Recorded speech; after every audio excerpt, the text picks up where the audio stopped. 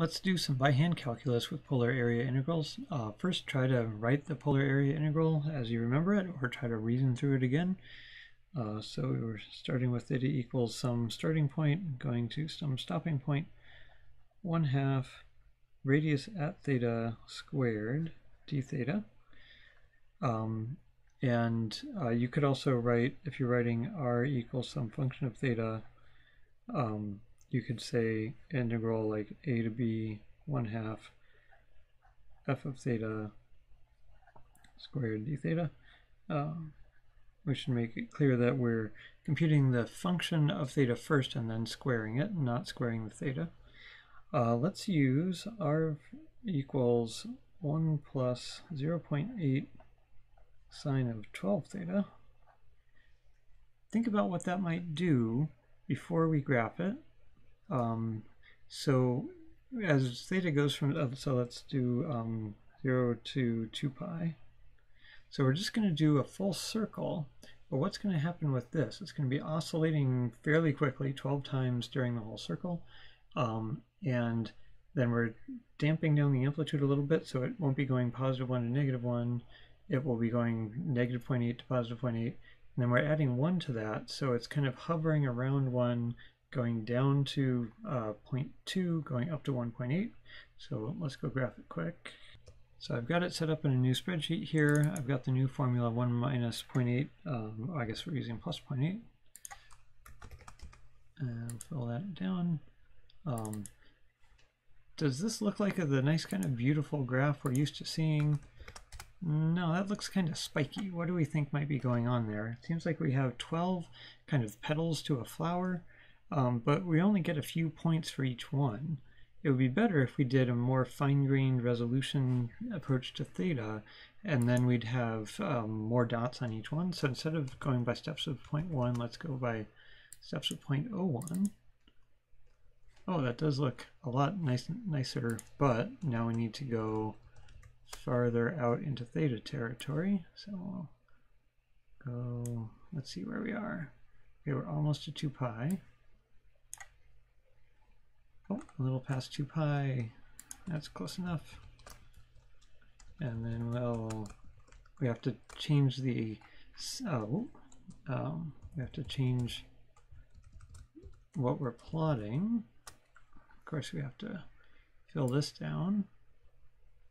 This is why other programming languages like Python and stuff are better, because you just define a new array and then do all the calculations again. Just with one line, you don't have to remember to extend your ranges and stuff. So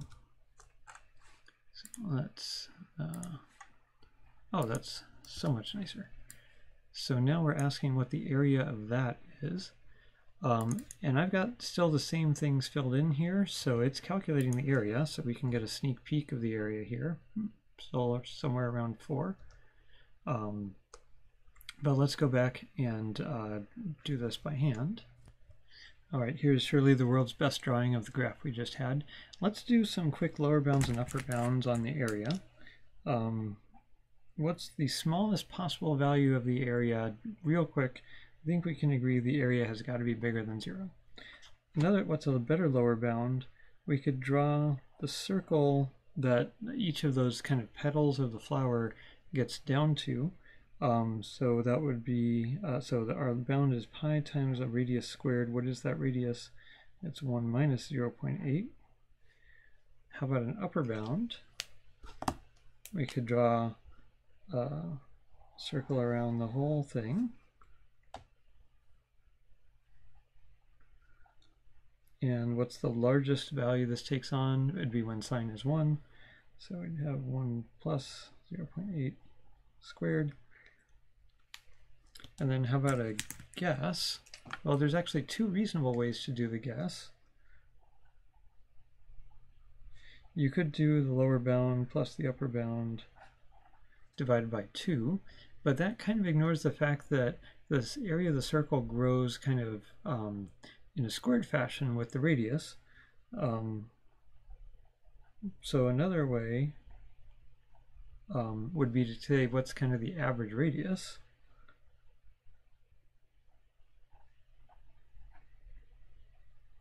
And I don't mean spending a lot of time figuring out the average radius. I'm just saying the average radius here looks like it's 1 because it's, you know, down to 1 minus 0.8 up to 1 plus 0.8. So pi times an average radius of 1 squared. So I think that's a good way to do a bound too. It's an interesting question. Can we say systematically which one of those is better for flowers shaped like this? Maybe we'll let that be an extension problem. All right, let's actually do the integral. So we have the integral, try to write it before I write it here.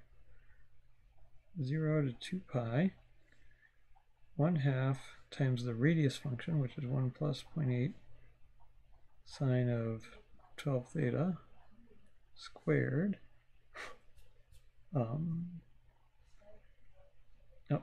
Like that, d theta. Does this look like a fun integral to do? Depends on your definition of fun, I guess. How about u substitution? We might say, well, there's something inside the integral there, right, inside the squaring. So can we say 1 plus 0.8 sine 12 theta for u? But then du is going to have a cosine, and we don't have a cosine here. Du will involve cosine, so that ends up being a dead end. All right, well, we don't have much other choice but to FOIL that out. So we'll expand the stuff squared, and let's move the 1/2 out in front.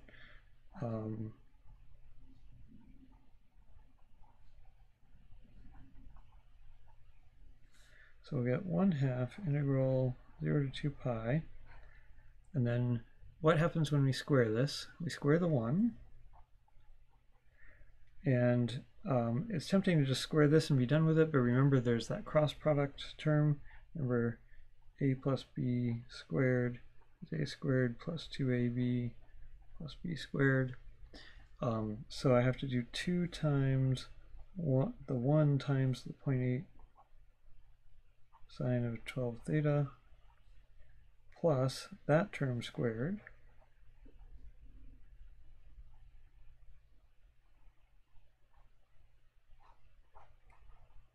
D theta. Boy, well, at least this one is just a plain old sine integral, and this one is, what do we do? That's a square of a sine. We're going to need a trig identity.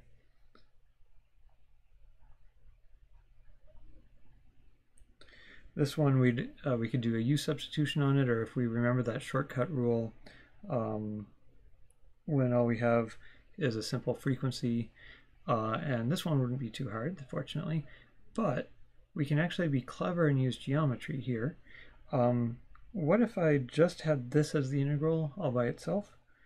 That would be, our radius is 1 d theta, so we just have the unit circle.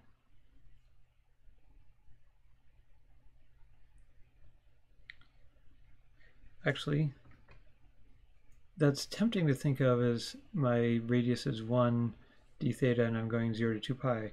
But another way to think of this is, now that I've done the whole 1/2 radius squared thing, I should think of this in ordinary xy coordinates. So you could say this is a height of 1 squared, a constant height of 1 squared from 0 to 2 pi, and you would get what?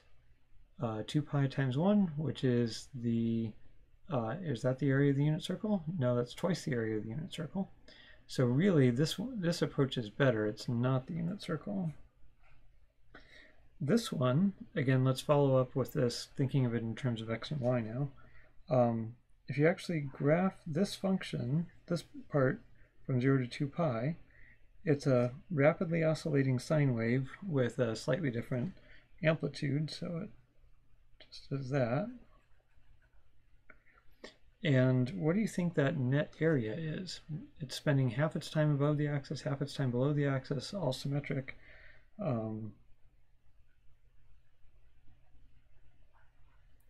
Ooh, that's handy, huh? And then how about this one? If we graph it, that's squared, so it's going to not be going above and below the axis. It's going to do that some number of times, like 12. It's going to peak out here at 0.8 squared. And what else can we do there? We can say, well, we remember from trig identities that this is exactly a cosine, and it has a center line here at a half, or a half of that peak height.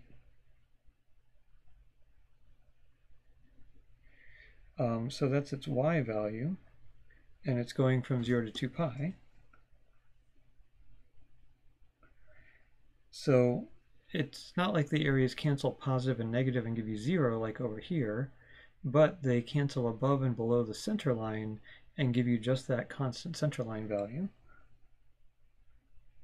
So the area is 1/2 times 0.8 squared times 2 pi minus 0. So I can add this area and that area and that area, and then multiply them all by 1/2, and we should get our answer. So that's 1/2. This was a total area of 2 pi, an area of 0 there, an area of 1/2 times 0.8 squared times 2 pi. We do all that and we get 4.16-ish. And what we got on the spreadsheet was 4.14-ish, so we're doing pretty good. We can also go back and check that against our upper bound and lower bound and guess. That all turns out pretty good. So I think we took a fairly complicated polar area without actually doing any antiderivatives. Isn't that interesting?